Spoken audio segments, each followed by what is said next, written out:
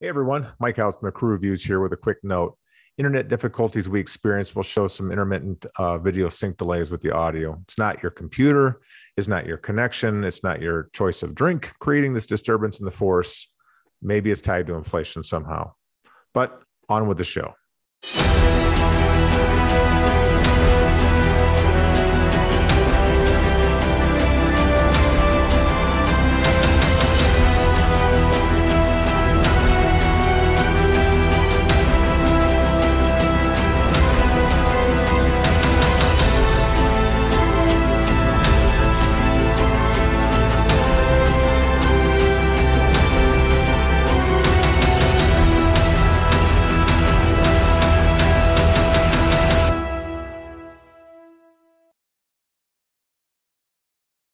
Boys, raise a glass. We have a very special show tonight. Yes, we do. We have author Landon Beach and narrator supreme Scott Brick together. Yes, this is a special treat, guys. Mm-hmm. Welcome to the show. Cheers. Thanks for having us on. Thanks for having us. We love It's it. marvelous. Thrilled to have you guys. Thrilled to Yes. have you. And Ray Porter sends his regards. We love Ray. There you go. We have now had the two best in the business That's right. on the show. So, well, Landon, I'm going to start with you. And even though Scott's the narrator, I want you to narrate a quick summary of Narrator for our viewers. Well, Narrator is an entertainment comeback story. And so you have a performing arts prodigy, Sean Frost, who was born and raised in a small Michigan town, and against all odds gets into Juilliard, drops out from Juilliard, and then goes and wins 2 Tony Awards because he's a fantastic actor and playwright. But as he gets accustomed to the lavish lifestyle that accompanies that, his flaws start to emerge. And after a near-death experience, let's say, he decides to leave New York City and head out west to Carmel by the Sea and start all over and reinvent himself as an audiobook narrator. And he finds out that he's really good at it. And his skills emerge in being an audiobook narrator. He starts to get accolades, but his flaws start to come out again. And then, out of nowhere, an audiobook narrator's worst nightmare happens to him, and he's kidnapped by 2 obsessed fans who want to make him read their novel that they've written. And all of a sudden, we start to think, did this happen? Or didn't this happen? And the rest of the novel invites the reader to think, what is real and what isn't real from Mr. Sean Frost. And I think I'll leave it at that. Yeah, I think that's pretty a good good. place to leave it. Well, I love that. So the description, I think it was Gone Girl meets Misery, which I think is a really pretty appropriate. Well, Scott, let me ask you this. I know among your many talents, you are a writer yourself. So when Landon came to you with this particular tale, did you kick yourself for not thinking of it first? I didn't kick myself for not thinking of it first. My first thought was, oh my God, I really don't need any help to seem self-centered. My first thought was, oh God, okay. Yeah, I'm gonna narrate a book about narrating books. It was yeah, I have to be honest, I just thought, wow, okay. Well, I'm glad somebody else thought of this rather than me. I wonder if you hadn't worked with Landon before, though, would you have even entertained reading the manuscript, considering the synopsis?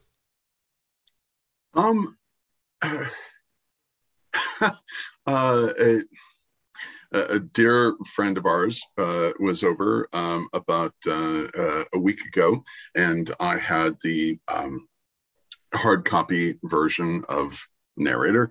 in our living room, and he said, "You know, somebody's going to try to kill you, right?"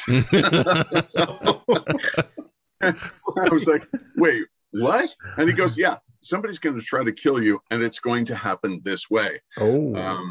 Like imitating art. My gosh. Right. Yeah. Art imitating life. Or art. Yeah. Art. Yeah.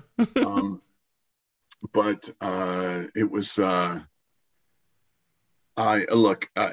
remember it was about, Landon, you know, correct me if I'm wrong. It was about 6 months ago when we first started entertaining this idea. You told me that you had this idea of, you know, of this book.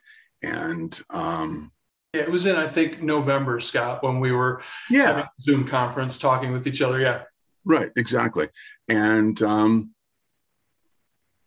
I just remember thinking, you know, what a funny idea. He has this idea of, you know, somebody would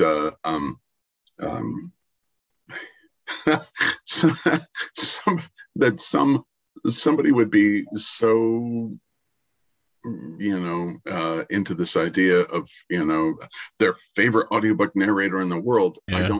I don't live in that world. And yet, just a handful of months later, Landon gets in touch and says, "Hey, can we go over this and make sure that I've got everything right?" And I remember at the time I was like, "Wait, you were serious?" And I started looking over the manuscript, and part of me was like, "Oh my God, this is the loveliest thing in the world. This is so lovely that you know, actually followed through on this." And then the other, according to my friend Josh, he was like, "No, somebody's going to kill you," along these lines. Brutal. Well, hey, Landon. So it was truly unlike any other book I've read recently. I thoroughly enjoyed the mind twists and getting to see things unfold from different points of view. That's pretty good. And Sean Frost's internal dialogue, his references to current events, his sharp wit, it really helps in bringing the character to life. And I wondered if, as the author, you had Frost completely figured out as a character before you sat down to write, or if a lot of who he is materialized as you wrote the story. Yeah, so I had never committed to developing a character the way that I committed to developing him, and mostly because I was going to take a big risk for me, because I've never written in first person, let alone first person present before. Right. But I thought for a psychological thriller that is going to ask the reader to wonder constantly what's real and what isn't, it's the perfect opportunity, because you can do a lot more with narration than you can with third person close or third person omniscient. And I've talked about this before, that I really like Robert McKee's books. One's on dialogue, one's on story, but it just happened to happen this way, that he came out with his third book that he'd been kind of promising us for years, and it was called Character.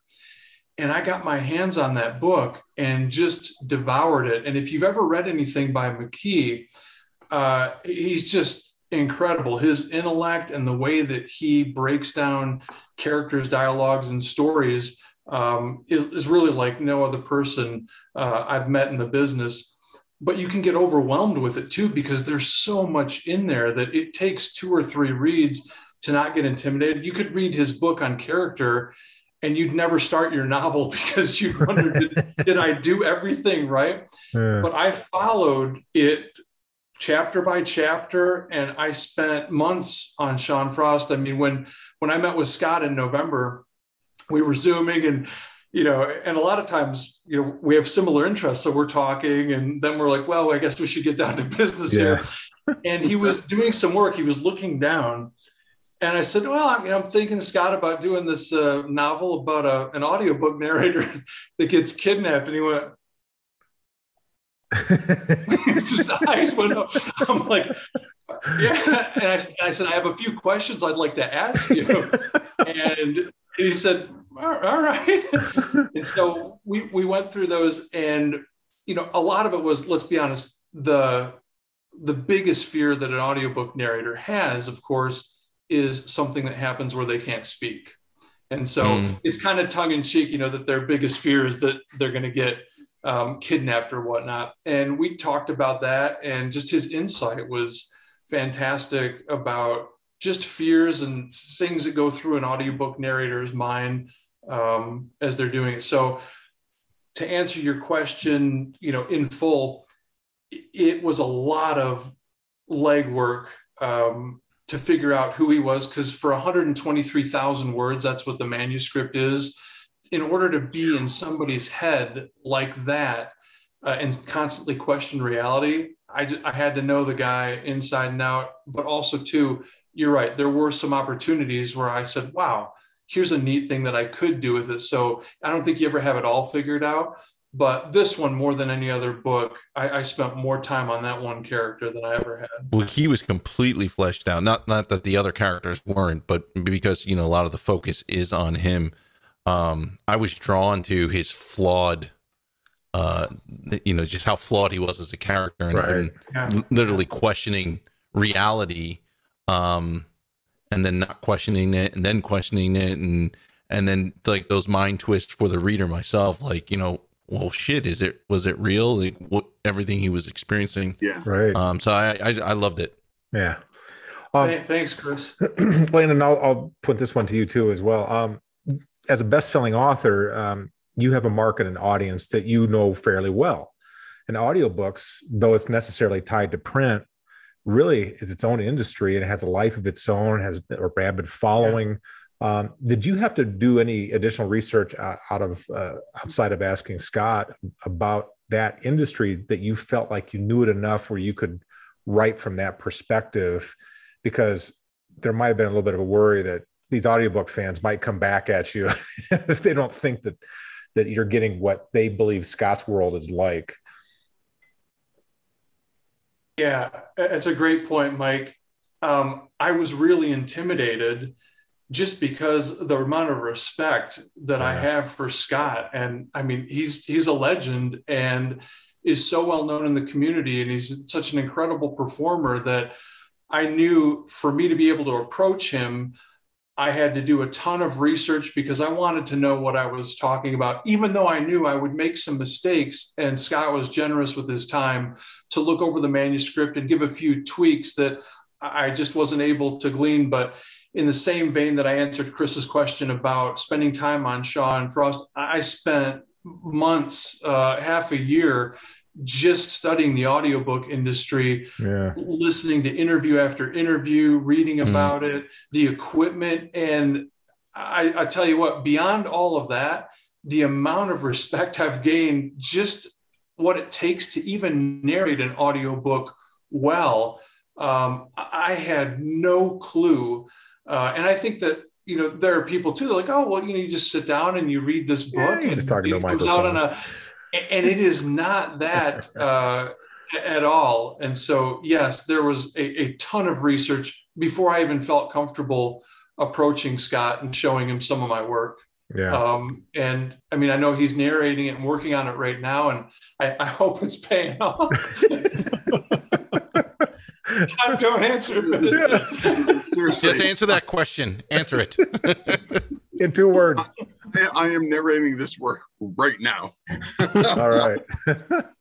Well, all right. So, Scott, let me ask you. So, Landon peels back the onion a little bit, giving our readers a glimpse into the life of a narrator. There's the lip balm. There's the sips of water. There's the studio setup. There's the ice drops. There was something. I was looking it up as you were talking. I couldn't. Yep. Yeah.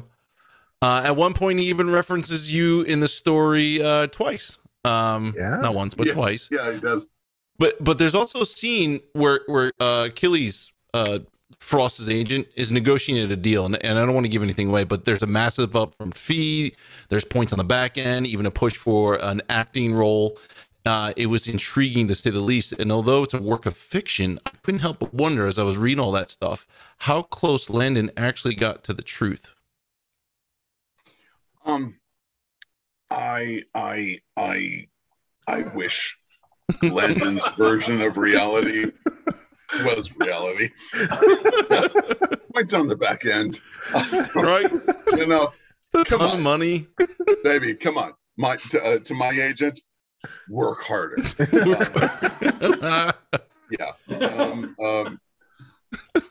I tell you what, it is very, very, very, very, very, very weird narrating a book when you are in it, because I am mentioned. And, well, first of all, Landon, God bless you. You know, he dedicated the book to me. Yeah. I actually had to hire Ray Porter. Porter, friend of the show, longtime listener, first time caller. I had to hire him to narrate the opening credits and the dedication, because I don't need any help to seem self-centered.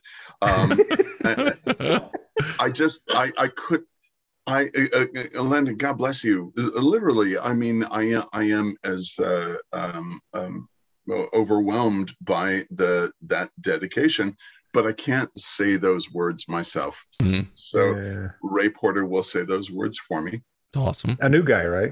Ray Porter. And yet there's this moment in the text where at the audio awards, the audiobook, you know, Oscars, if you will, right. You know, passing by a table that has and he only uses last names. He says Porter, Fraley, dear friend of mine, Pat Fraley, Brick. So it's like I'm passing myself. You're passing yourself, right. Freeman. My girlfriend, Suzanne Elise Freeman, audiobook narrator, and Simon Vance. Wow. And I'm looking, and I'm reading this. I'm reading the text, going, I can't believe this is happening. This is so freaking meta. Yeah, this is just.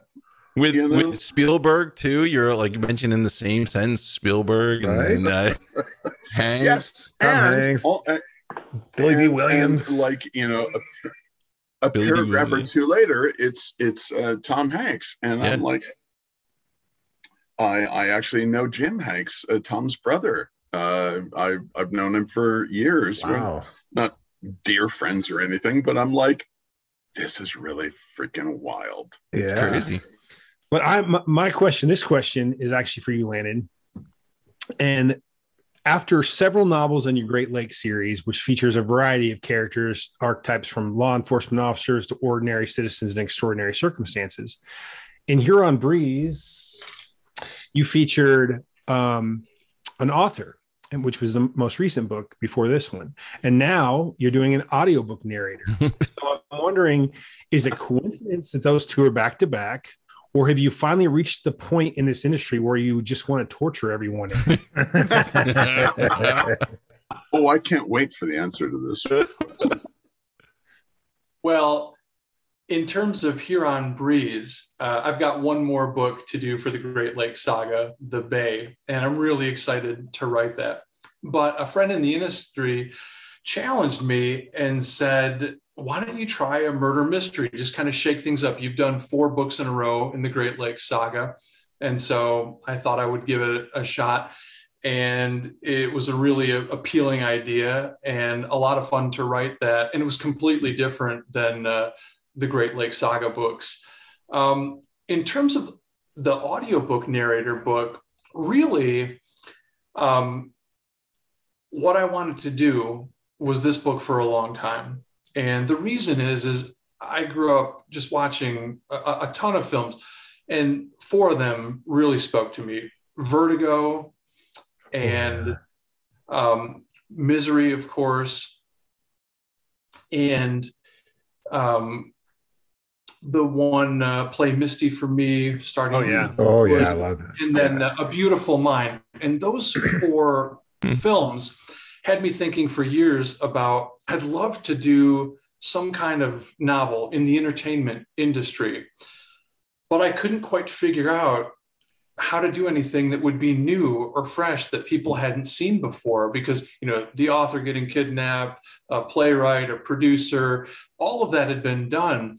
Yeah. And so it wasn't until Scott and I started working together, and I said, wow, I don't think anyone has done anything about an audiobook narrator, and the audiobook industry is just exploding right now. Right, exactly. And I read a short story that I used to teach to my students, and it was called The Continuity of Parks. And they loved it. One, because it was only 2 paragraphs. So it was really fast, but it's an amazing story. And basically what happens is a guy sitting in a chair with a green back, and he's reading a novel at the start of the first paragraph. And then somewhere in the first or second paragraph, everything starts to meld together, and you don't know, is it the story that he's actually reading, or are events happening to him? And what it ends with is a killer who's entered a house and comes in, and what he sees is someone sitting reading a book in that green armchair. And I was like, wow. And so I don't want to give too many spoilers about Narrator, but it definitely influenced that. So I mentioned it in the author's note at the end. It's kind of like a soup that I stirred for 20 years, trying to figure out how to come up with this idea. And then after Scott and I started working together, I said, that's something that might work. And really, all joking aside, I think that this book too is kind of my love letter just to storytelling and storytellers. I don't think I'll ever write anything like it again. I don't know if I could, but it's just kind of, my heart to all the great storytellers and, things that we've grown up with listening and reading throughout the years.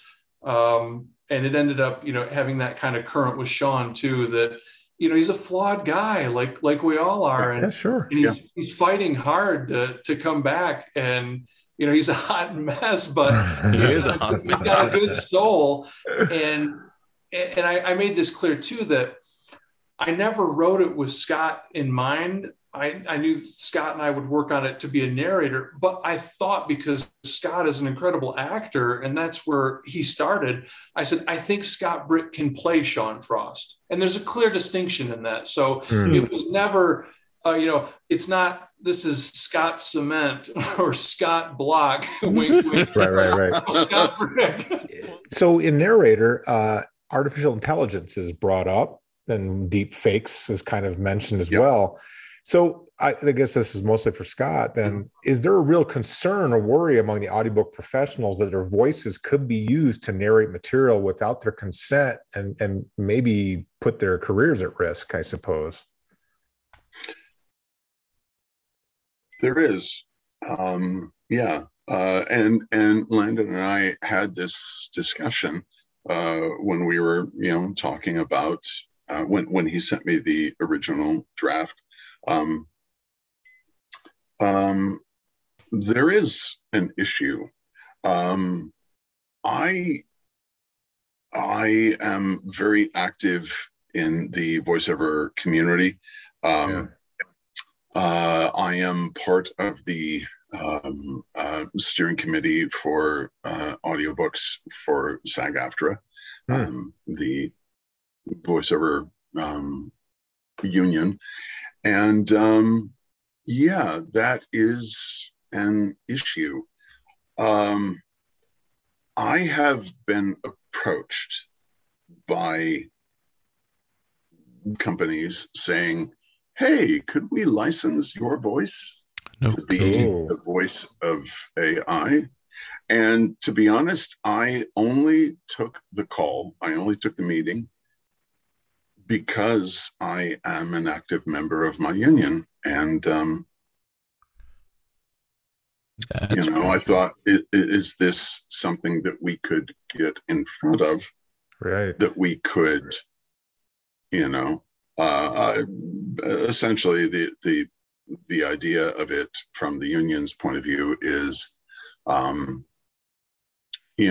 you can't stop AI. Hopefully you can license it. Wow. Hopefully you can get out in front of it and make sure that you could make sure that, like, would I want my voice used for a political candidate, right, that I loathe? Right. Yeah, I would hate for that to happen. Anyway, all of that said, we had the meetings and it was eye-opening. I have been an audiobook narrator since June 10th, 1999. And I know that because I wrote it down for tax purposes. Because, that's so funny. You could write off, right? How much mileage you had. Yes, we know. Right. So June 10th, 1999, mumble years ago. And the fact of the matter is, since then, I have recorded 1,000 audiobooks. Right. Crazy. If AI is allowed to go where people want it to go, they could use AI and make another 1,000 in 15 minutes. Right. Right. As long as you got paid for it, that'd be okay. Unless it's Scott Brick reads Penthouse Letters, and you're an old aunt might be like, wait, that might sell. Oh, believe that me, might sell. I read Penthouse Letters. Not out loud. It's right. It's potentially devastating to colleagues, my dearest friends. That's right. But the fact of the matter is, the way that you read it, when you're reading fiction, it's like, oh, okay. I don't think that the deep fake capability can duplicate that. Right. My hope is for all of my brethren. Right. Still requires emotion. Still requires, and that's actually a great segue so it's a two-part question. I'm going to ask it to Landon first, but I have a follow-up to you, Scott. And Landon, you kind of answered part of this, because I was going to ask you if narrator was a departure for you because you've written in third person, and now you're writing in first person. And I was going to ask you if it was because you were itching to write a first person book, or if it was just because of this narrative of this story, which you answered. But what I want to ask you now is, what were the challenges to you as a writer who was sort of comfortable in one style as you transitioned into first person? Well, one thing, I'll start by answering something that made it a little bit easier that I had not seen before, is that my background is in screenwriting, and screenwriting is in present tense. And so that came a little bit more naturally because I've written scripts before. The biggest challenge, though, was just really saying, I've got to live with this guy for the entire book. And I've got it, the moment that he doesn't ring true, and the moment that he says or he thinks something that the reader says, Sean Frost would never think that. Mm-hmm. Sean Frost would never do that. Or the one that I think every author, the nightmare in the middle of the night when you wake up, is, what if they don't like Sean Frost? You're banking everything on him. So my third person work, that Scott has read, I like to use ensemble casts too, where there's a little bit in it for everybody. And, we've got a good cast for narrator too, but it's so anchored to Sean and his psyche that I think that was my biggest fear. And I think that pushed me to do more character work on him than ever before, because whatever he was going to be, I was going to go all in 100% for that character. Awesome. Well, now your part of that question, Scott, is it a different approach for you as a narrator when you are living in basically in the soul of one character versus when you are doing a third person multi-ensemble piece? Yeah, it's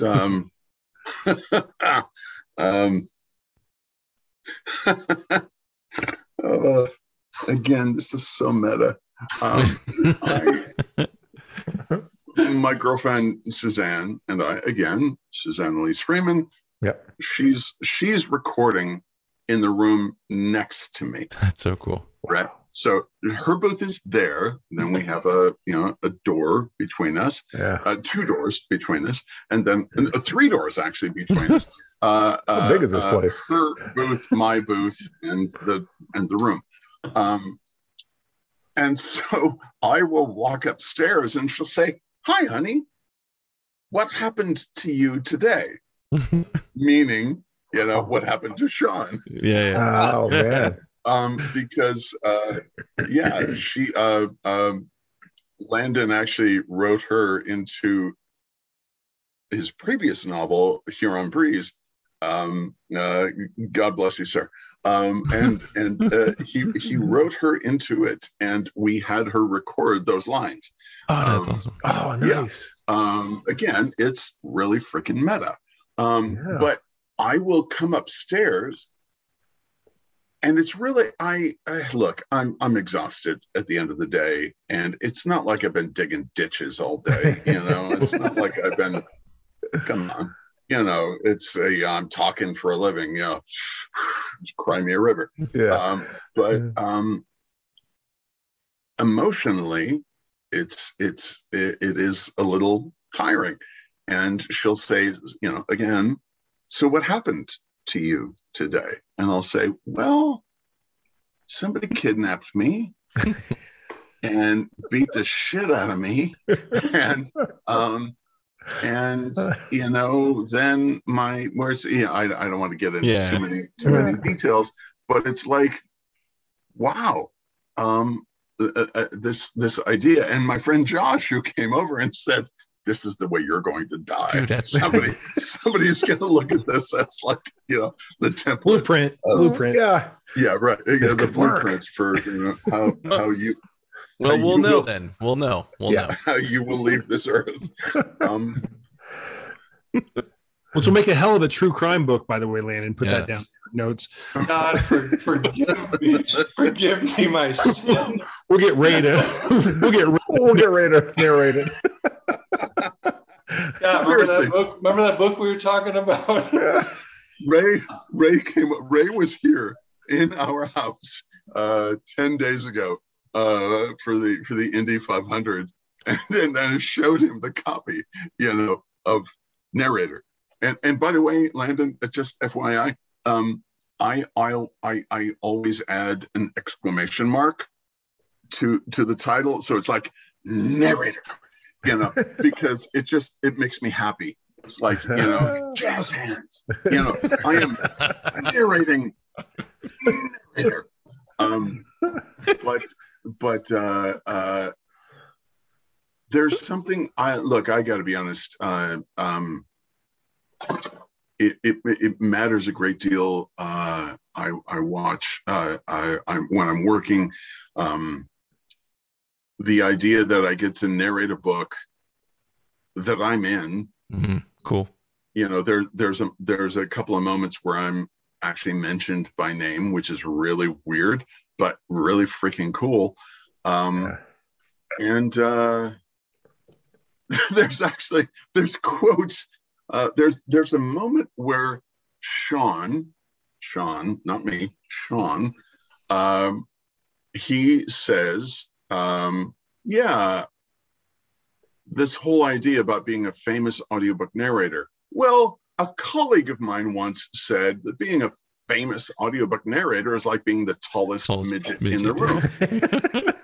And I'm like, that's me. I am his colleague. I'm Sean's colleague. That's really fucking cool. Sorry, I cussed.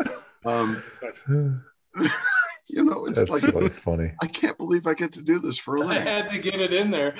Yeah. When I was reading Narrator, I saw, I see the potential for a level of collaboration, obviously, that's more involved than the traditional arrangements, between author and narrator. You alluded to it a little bit, but what was the communication and involvement, before you got started and while you got started? Was this above and beyond what you normally experience, I would assume?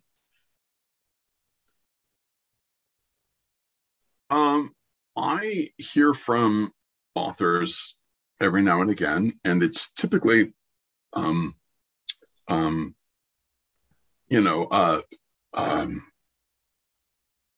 Brad Meltzer got in touch with me 10, 12 years ago and said, hey, just FYI, when you see this line in the text, the way I hear it in my head is, and so I will make sure to do it the exact same way. Yeah. That's typically the engagement with authors that I have. Or, if I'm working on a Dune novel and I reach out to Brian Herbert, Frank Herbert's son, and I will say, okay, when you say this line, should it be pronounced this way or this way? It's typically along those lines. For the first time in my life, though, when Landon reached out to me and said, yeah, I want to write a book about a narrator. This was entirely, like at one point he said, Landon said, is it a thing in the audiobook community to hit the record key? And I thought, wow, that is a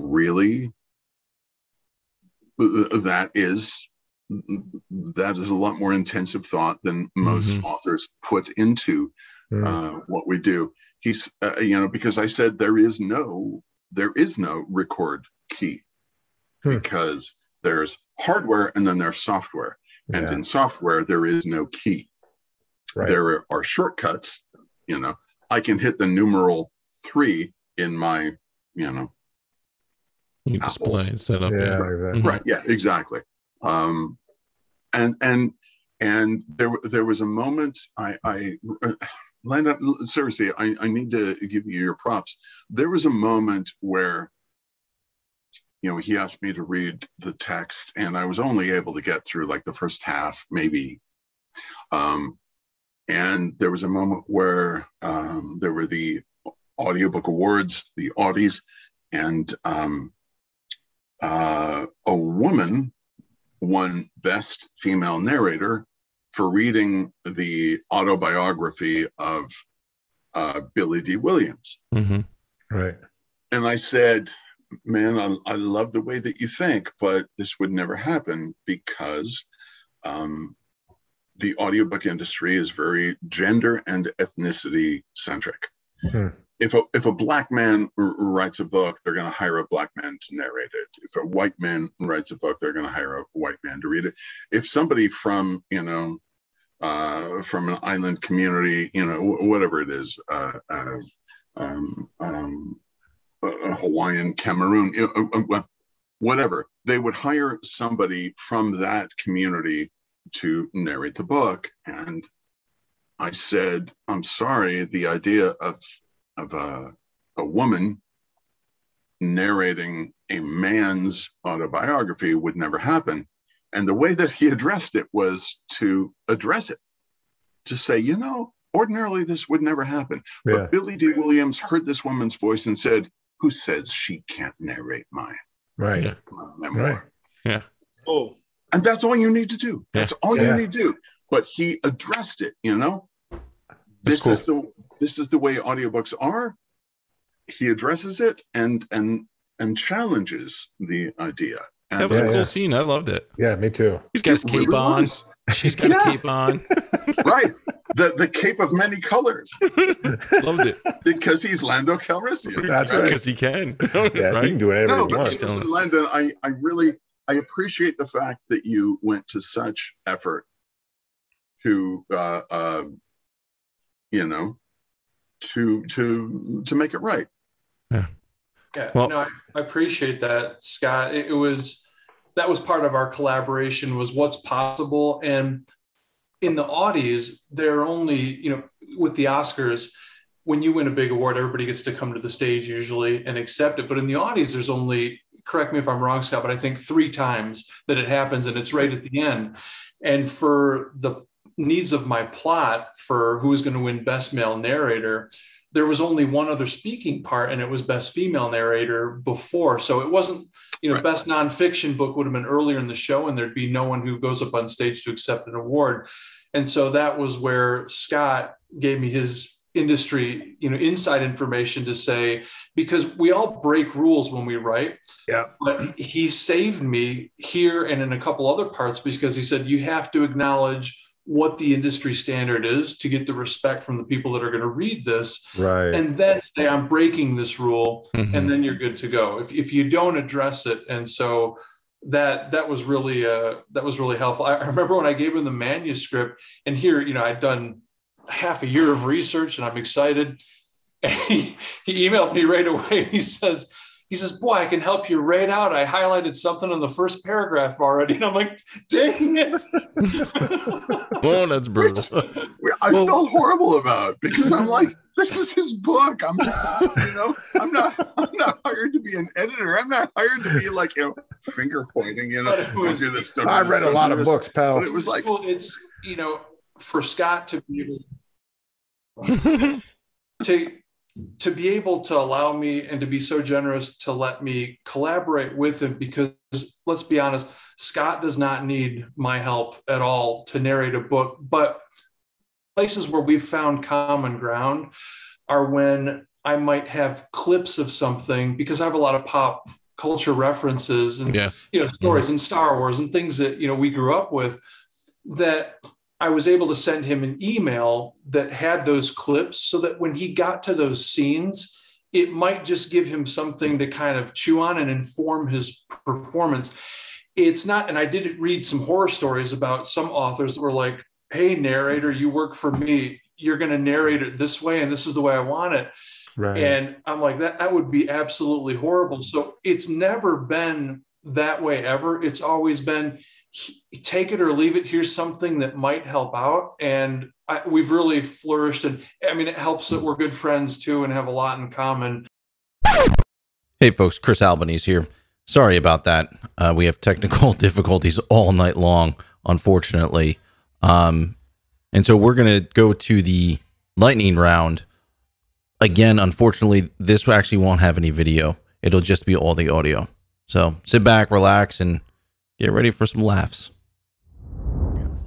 All right. So again, we raise a toast to the lightning round. Yes.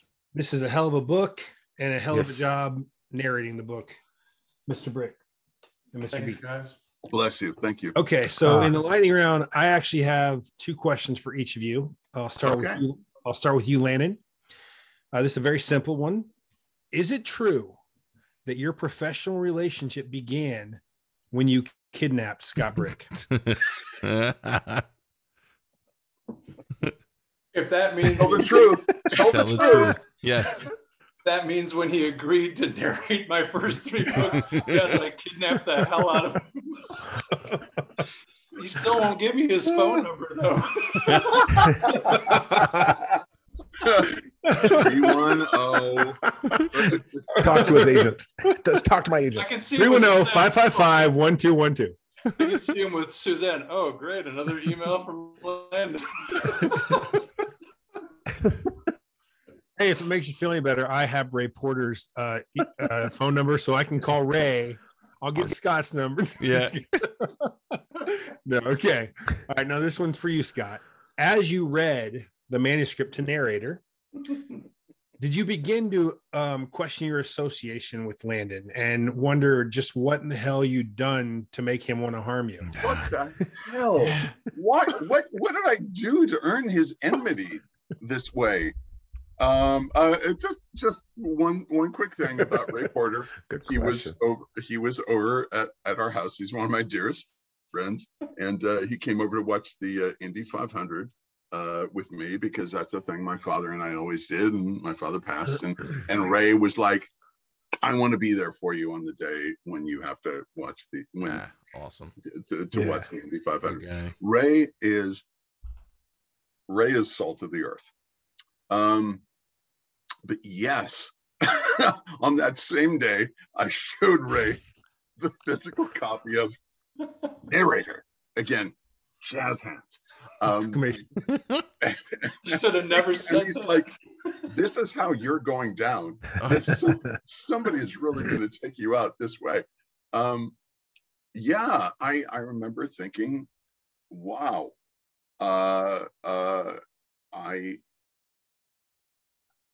I'm just, as, even though it's the idea is somebody trying to kill an audiobook narrator, I am as I feel honored the fact that an author Landon wants to kill me. Yeah, right, exactly. Yeah, flattered. I feel so honored that, you know, Tough love. Landon Beach would want to destroy me. But still, it's like the fact that he put so much time and effort into the craft. This is actually, and he dedicated the book to me. So it's like, well, it's one of the loveliest things in my career. Cool stuff. Okay, so now we're back to Landon.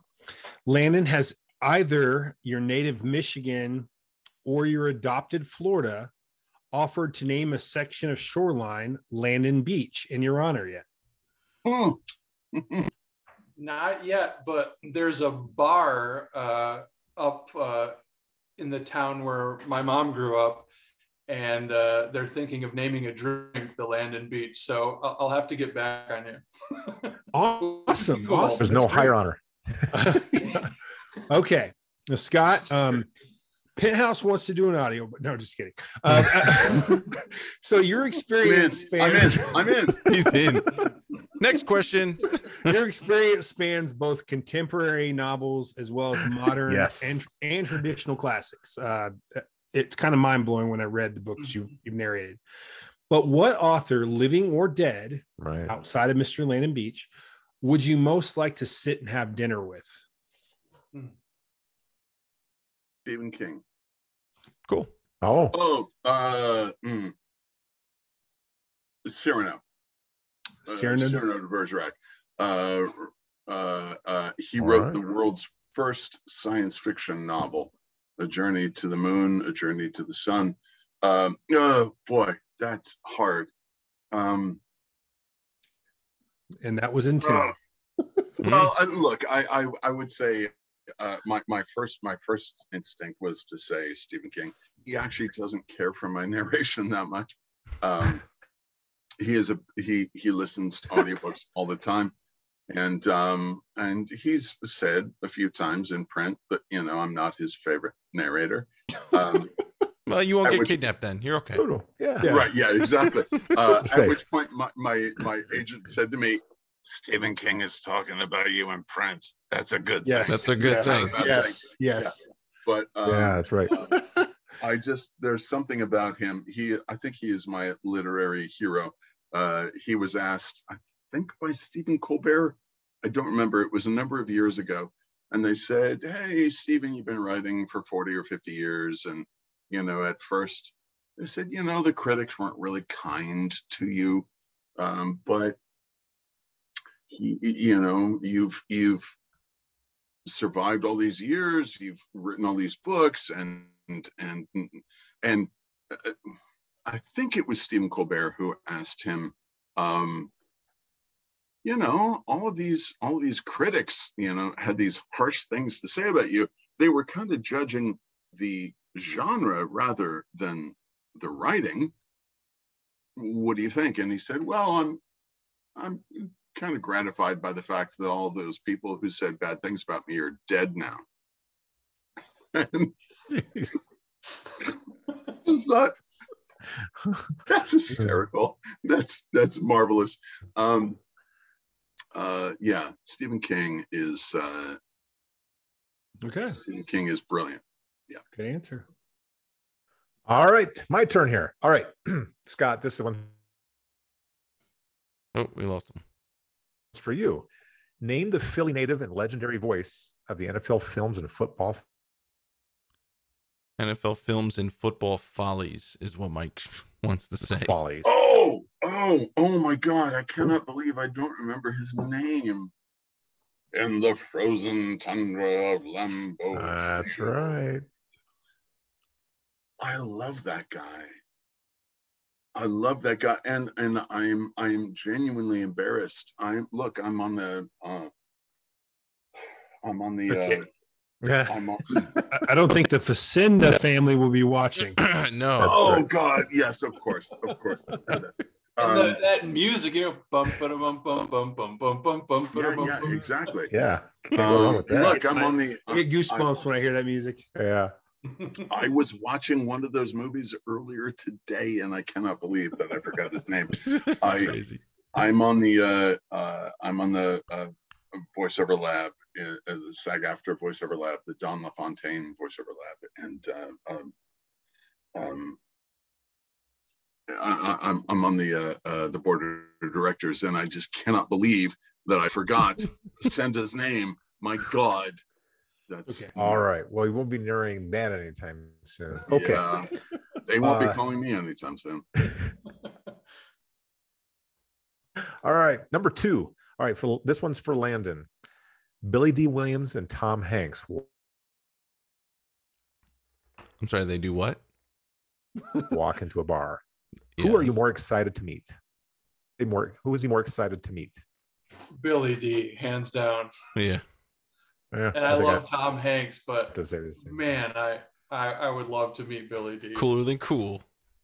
Yeah, I saw him live on stage in 2005, back when we thought it was going to be the last Star Wars movie, and I was convinced it was going to be. And my dear wife pulled me aside, and she's just like, "Oh, honey, they make too much money."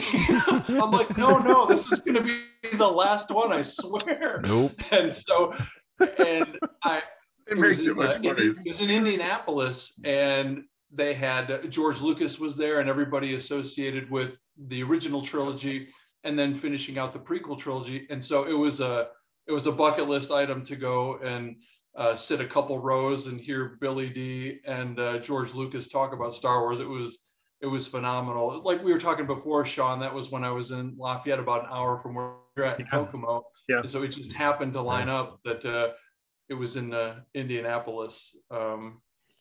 So yeah, it'd be Billy D.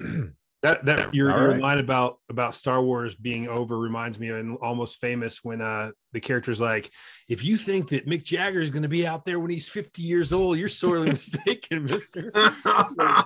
Okay, 70. Okay. Ray Porter would love the fact that you brought it up. Yeah. Oh yeah, we talked. Well, totally. All of us are, if I'm not mistaken, we're all pretty much Generation Xers, and so we just had that magical time frame from the mid 70s to mid 80s with Lucas and Spielberg that they can never take that away from us.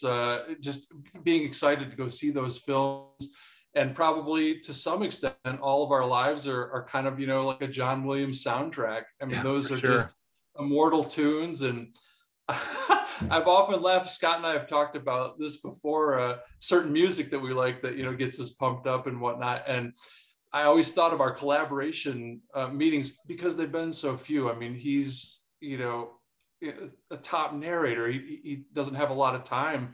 And so I've always cherished those times when we get together. And I always think of when we say goodbye, it's, like in Return of the Jedi, I remember when they defeat the Sarlacc pit and, they blow up Jabba's sail barge, and it's like,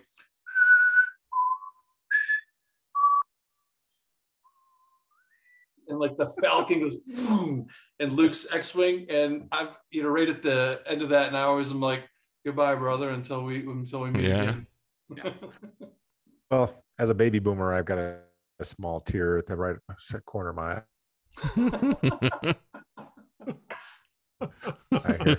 All right.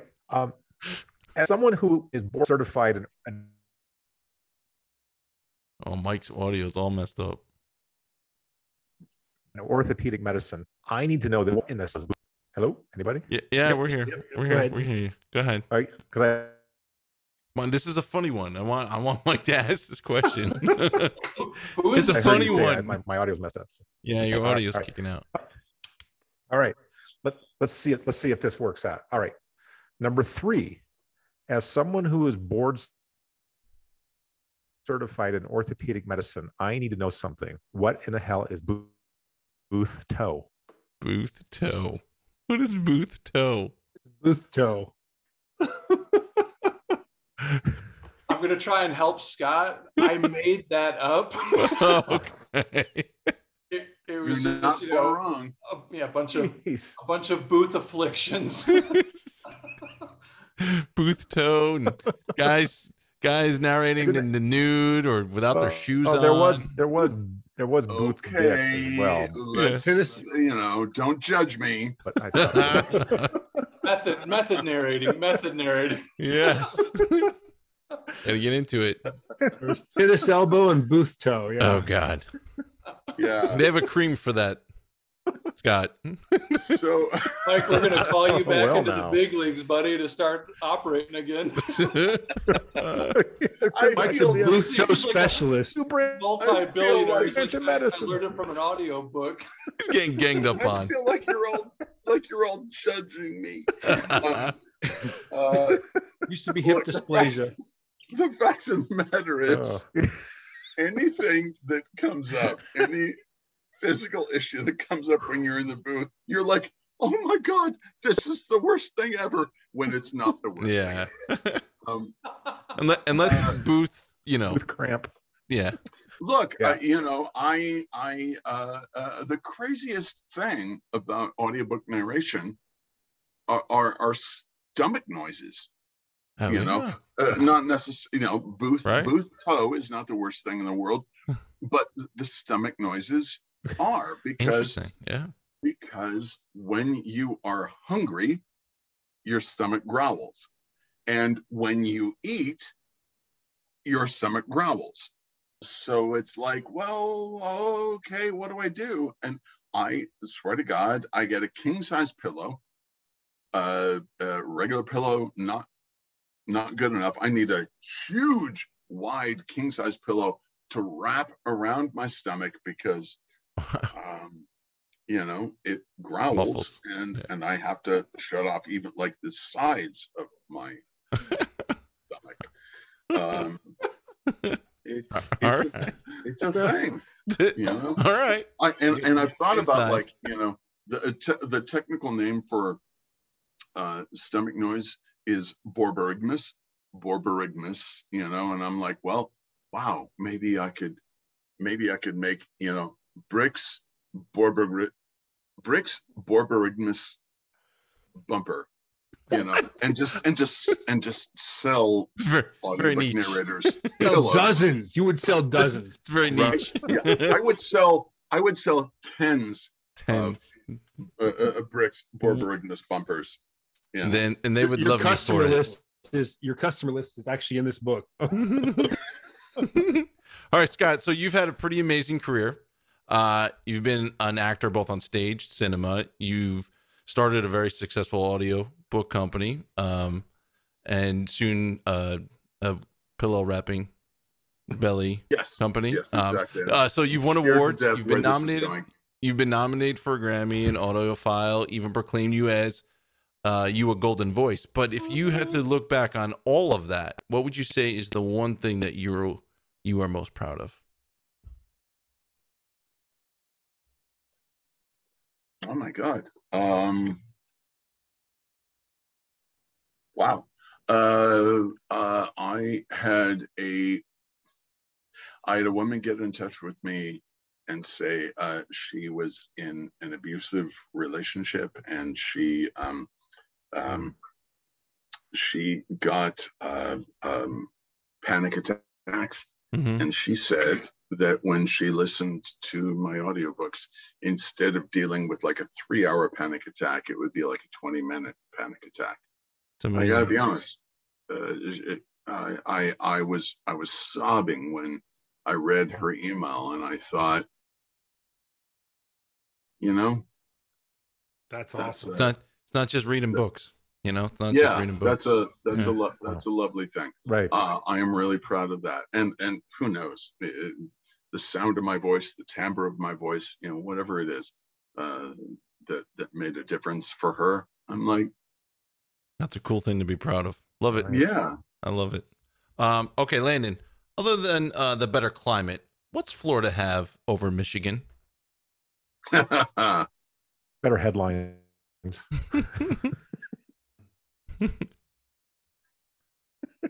Marginally better football team.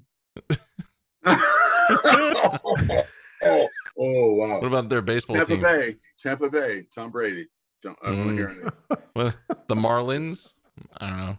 As much as I love the Great Lakes, and if you've never been there and stood on the shoreline and someone blindfolded you and took the blindfold off and said, "Where are you at?" It feels like you're on the ocean. Yep. There's just nothing like the ocean.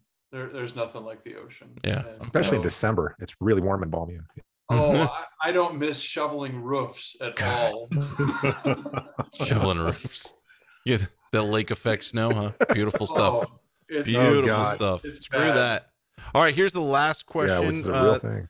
Last question you guys will have to endure. It's an easy one. I think it's easy. In the age of streaming and Kindles and video games and a million other things to occupy mankind's attention, why do you think audiobooks have been so successful lately? Either one can take that. Landon, I'll let you go first. No, I'll chime in after. Last week, my wife finished teaching her third grade year, and she read them a story. And for the last 2 class periods before they let out for the summer, she just got a circle of sweet little third graders listening. And whenever there would be a part of the book, they'd be like, "Ooh, oh." And I think that all of us, whether we want to admit it or not, love being read to. And the magic and the power of story, it just never leaves you. I certainly would have never envisioned what it could become, where you take a walk, you're multitasking, whatever, and still listening to audiobooks. That I never saw that. It was someone that I knew that commuted with books on tape, and that was so foreign to me back then. I couldn't even comprehend it. But at the root of it, it's the oral tradition, and we were all storytellers from the time we were around a campfire. I think, in my opinion, I'll let Scott go. No, I am.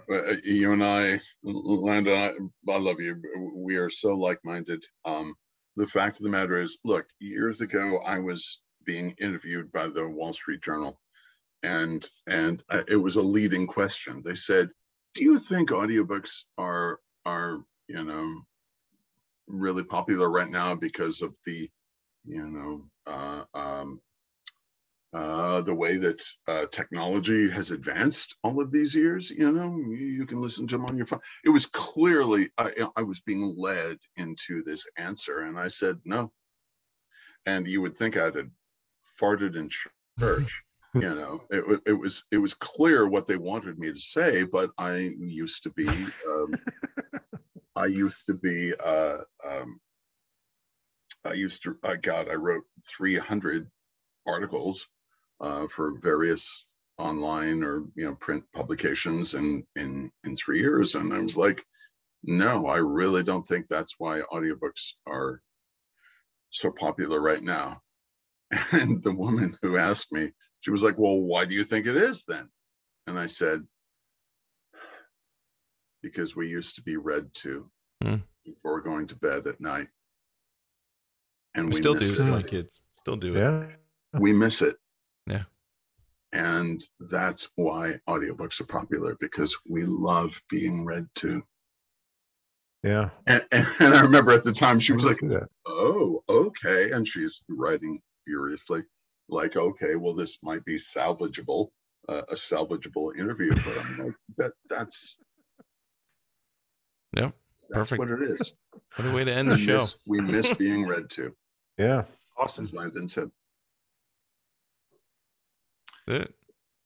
So we will have all of our mothers on the next show to read to us. Yay. Special crew reviews. Read us to sleep. Yeah. No, but this did anything but read me to sleep. This was a fantastic, exciting book. Yeah. I took notes. Perfectly narrated. This has been a hell of a lot of fun, guys. Yeah. It's really cool to get this insight into both your relationship and the audiobook experience and how it influenced the writing of this.